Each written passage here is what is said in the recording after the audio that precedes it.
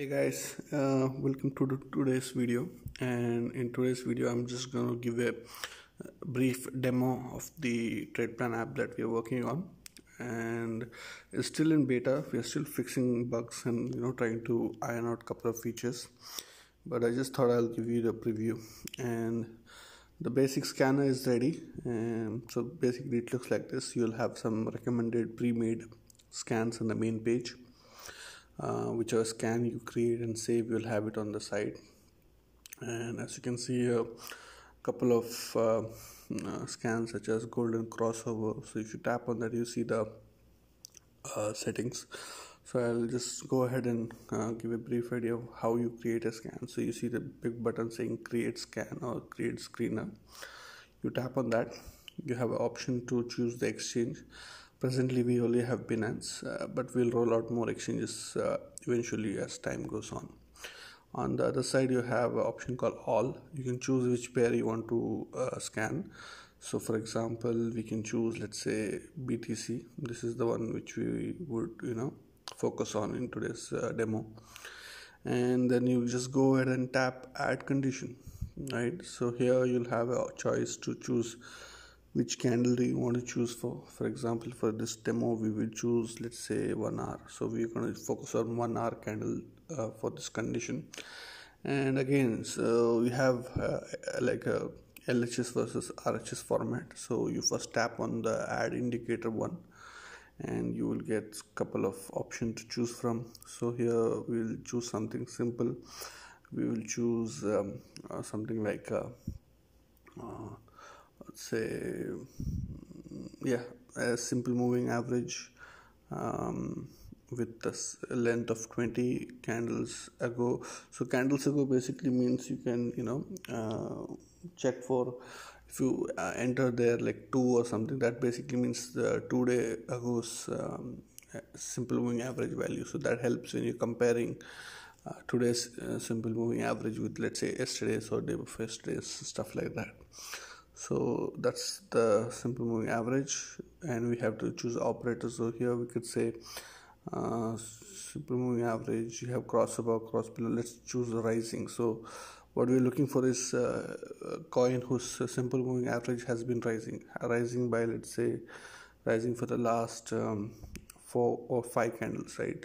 So last 5 values of simple moving average should be in rising order. So this is our first condition. Let's save it. So you have it ready.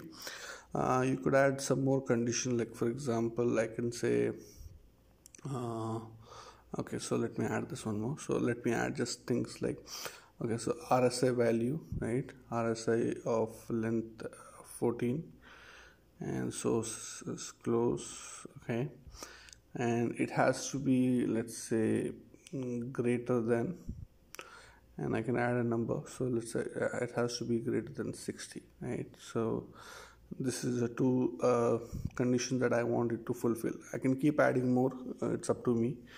And so just for this demo, I'll just give you a brief idea with using these 2 things.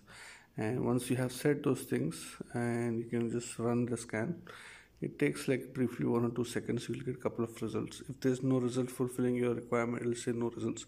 So here we have quite a few coins which are fulfilling these 2 requirements. You can go back and maybe make it more stringent. So I can go back, I can tap on this, and I'll say I want it to be greater than 70, because there's a lot of coins. I want to narrow it down. So I can just update, again run it.